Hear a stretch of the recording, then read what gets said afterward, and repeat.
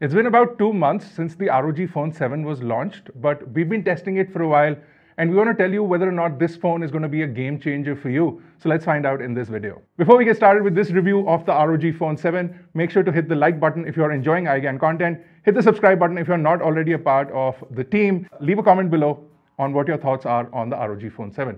Let's get into the video. As far as the design and the build is concerned, this is a very robust phone. You've got a metal frame which is not going to flex at all. And on the back, you have a translucent come matte finish design. All of this has a Corning Gorilla Glass 3 on it. And on the front, you have a nice and large display which does have a Gorilla Glass Victus to protect it.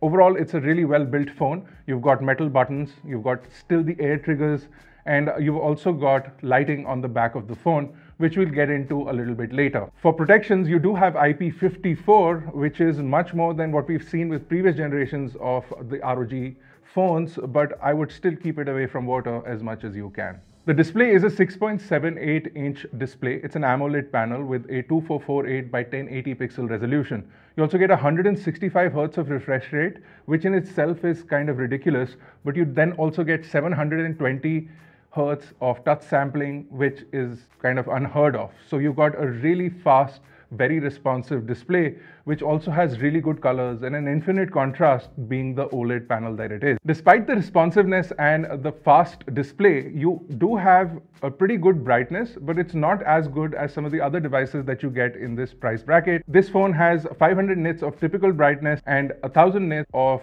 peak brightness, but the advertised number is much higher. So you get 1500 nits of advertised brightness, but that is only 1% of the active display. So if you're looking at the full 100% of the display, the peak brightness that you're getting is only 1000 nits, which is much less in comparison to some of the other phones that you can get in this market. Some flagships from some other brands will give you much higher peak brightness as well as typical brightness. The display also has really accurate colors. It nails about 111% on the DCI-P3 color gamut and about 150% on the sRGB color space. And you do have the color mode options in the settings panel. So you can switch between the cinema mode, which is basically precise DCI-P3, and you can also switch to the standard mode, which gives you sRGB. So if you're somebody who's editing photos or videos on the ROG Phone 7, you can get color accurate representation on the display. So the speakers on the ROG Phone 7, much like previous generations of the ROG Phone, are forward firing, which means that you'll get really good sound directed right at you. But this ROG Phone 7 also has much larger speaker capacity. So the speaker volume, I mean the size of the speaker, not the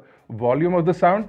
The size of the speaker is 1.5 cc, which is 0.5 cc more than previous generations of the ROG Phone. The sound output from the ROG Phone 7 is also really loud, and because it is forward firing and the way the speakers are placed, you will not end up muffling the speakers even if you hold your phone tight, as in when you would while gaming. Whether that would cause the headset to sort of jitter or miss my actions a little bit, and that wasn't happening at all. So once you look at a particular point, if you look at... You also have the audio wizard, which allows you to customize the sound output. So you have a infinitely customizable equalizer, but you do have some presets in there. So if you're gaming or if you're watching movies, you can pick one of the presets and get an audio optimized for that.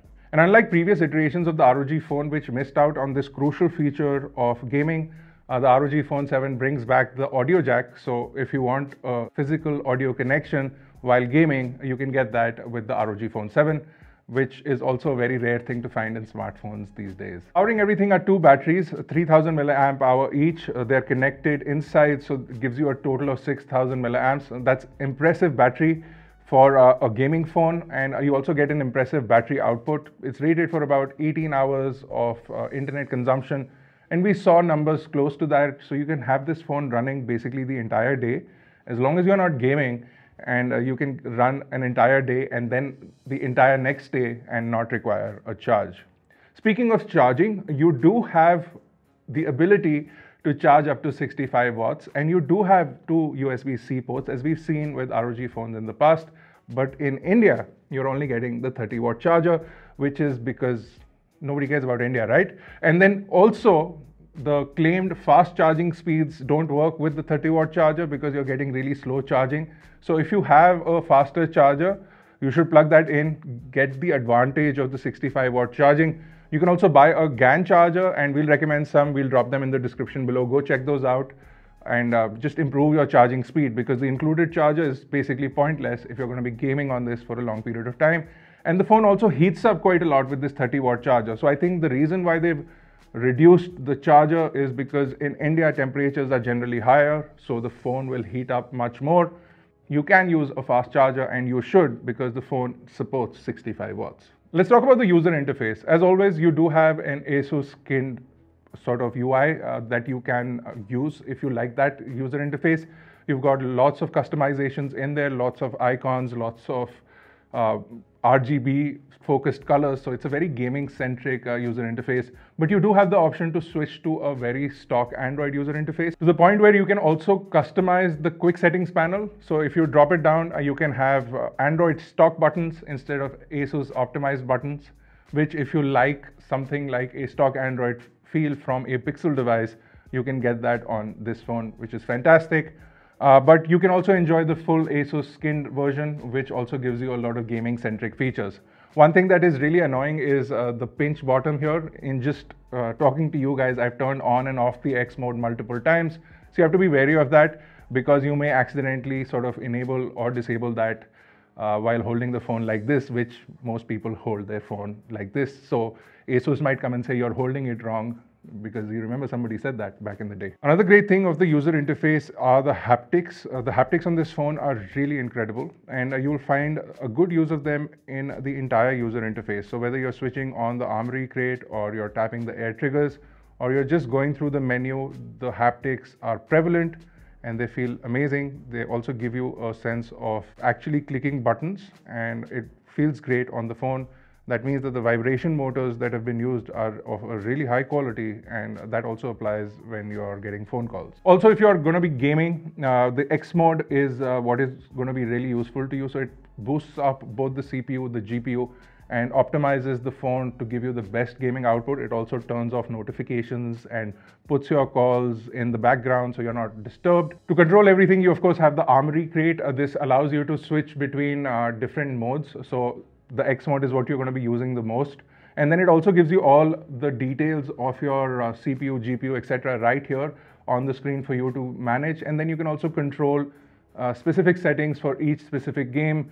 And then while you're in the game, you can also pull out things like trigger controls and trigger options. And you do have your air triggers over here that are split into two. So you can have two triggers on each side and control basically actions in the game. And you can place the triggers on the screen so it mimics a screen touch, but you actually end up using triggers. So if a game doesn't support it, the Armory Crate and ASUS's implementation of it will allow you to use the triggers despite the fact that triggers are not supported on a game. As far as gaming is concerned, this phone is basically a gaming phone, and it does deliver on that performance. You've got a really high performance chip, you've got tons of RAM, and you've got a really fast storage, and it just delivers on that gaming performance. The 165 Hz of refresh rate doesn't hurt as well, and nor does the 720 Hz of touch sampling. So if you had issues where your fingers were not recognized fast enough, that's not going to be a problem on this phone at all. The ROG Phone 7 also has built-in ray tracing. So if you are gaming, you get better shadows, better reflections, all that good stuff built in. So you just get a better gaming performance on this device as compared to many other phones in the price bracket or even below the price bracket. And we didn't see any kind of lag, any kind of crashing. They've optimized this phone really well for gaming. And if you're doing casual gaming or really high-end gaming, even if you're a pro smartphone gamer, you will thoroughly enjoy gaming on this device. The dual USB ports also help, so you can have one charging and one for the accessory. They still sell their fan, which is a cooler, an active cooler, so you can attach that on the back here as well. And then you can have a charger plugged into the other side. You can have your headphones plugged in directly, so there is no lag, there is no latency issues. You've got everything hardwired, and you can get your gaming experience on full depth, and that is what the ROG Phone 7 promises. Let's talk about hardware variants. Running everything is a Qualcomm Snapdragon Series 8 Gen 2 chip, which is highly customized for this device, allowing you to get much more performance out of the chip. Because of the active cooler and because of the overclocking, you will expect a lot more heat generation. And ASUS manages the heat really well with their GameCool 7 thermal management system, which is basically a fancier name. I don't even know if it's fancy, but it's a name for an active vapor cooling chamber, and then the active aero fan that you can have on here. So they manage thermals really well. The crux of the matter is that we found that to be more or less true. The only issue we found was that during charging, the phone heats up, and that is the only thermal issue that we found. Now you do have variants as far as RAM is concerned. So you get a 12 gigabyte plus 256 gigabyte storage, and then you also get a 16 gigabyte plus 512 gigabyte storage variant.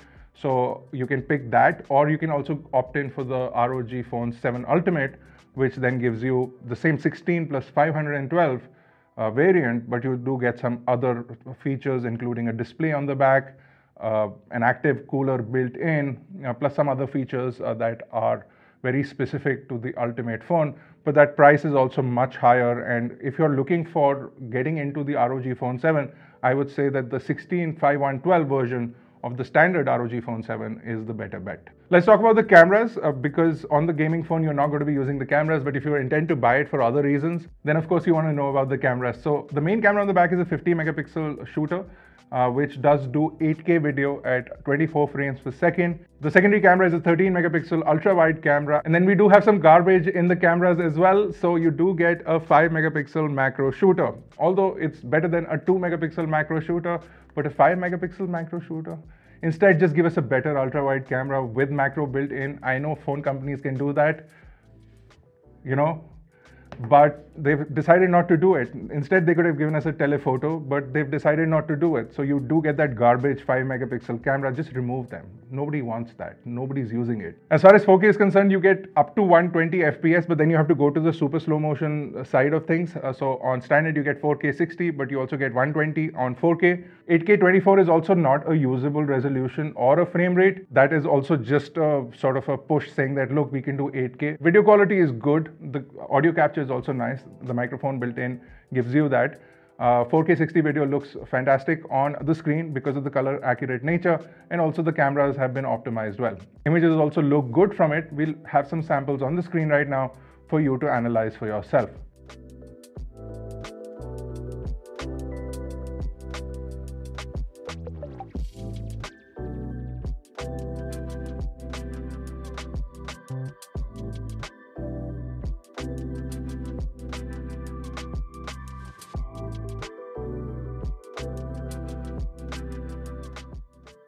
The front-facing camera has a 32 megapixel sensor, so you'll get pretty good images from the front camera. You also have portrait mode and other usual suspects. But for video, you're only getting 1080p at 30 frames per second, which is really disappointing. It's 2023. You have a really powerful chip in there. Give us good video on the front camera. But no, it's not going to be there.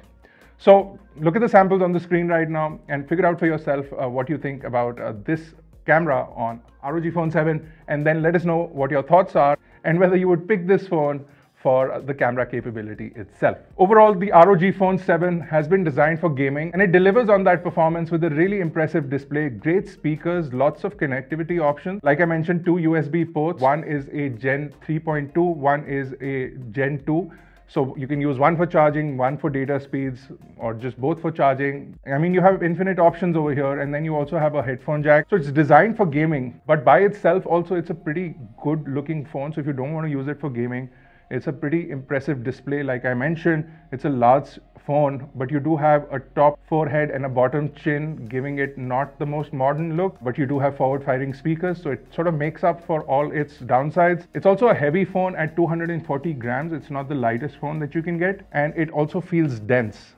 Means that it doesn't feel like it's a light phone pretending to be a heavy phone. You can feel the density of this device. You're also getting a frame cover inside the box, but you're only getting a slow charger in India. Should you be putting your money in this?